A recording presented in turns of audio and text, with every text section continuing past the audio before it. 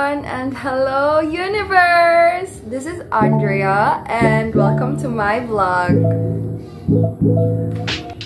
So today we are gonna tackle all about parallelism in grammar. Parallelism is using the same structure for related words, phrases, clauses in the same sentence.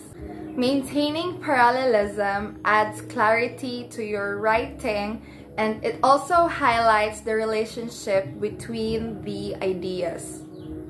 So basically, parallelism is coordinating your words, your chosen words, phrases, or clauses in the same sentence to form a cohesive sentence.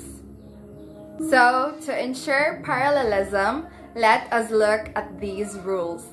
First rule is identify the elements present in the sentence. The second rule is to analyze their functions. Are they nouns, verbs, noun phrases, adjectives, adverbs? Because all of these should go with one another. Like if you're using nouns, then the rest of the words must also be nouns, or if you're using the ing verbs, then you also have to use the ing verbs for the rest of them. And the third rule is to convert any incorrectly structured element so that it will agree to the rest of the sentence. So to better understand what is parallelism, let us look at some examples. We have here the sentence, "The professor enjoys running in the park, listening to music, and to swim in the lake." The word "to swim" does not correspond with the words running and listening. That is why we need to change the word "to swim" into "swimming." After changing the incorrect structured element, we now have our parallel structured sentence, "The professor enjoys running in the park, listening to music, and swimming in the lake."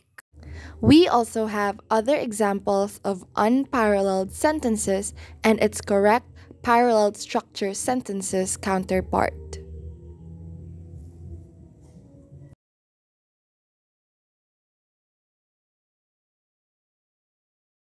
So as we all know, we use grammar every single day, every single minute of our lives.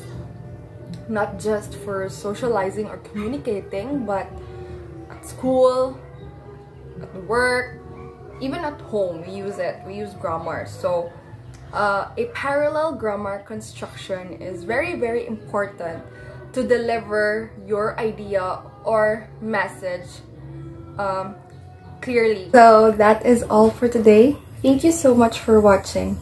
And always remember, grammar is power, and it is a reflection of your image.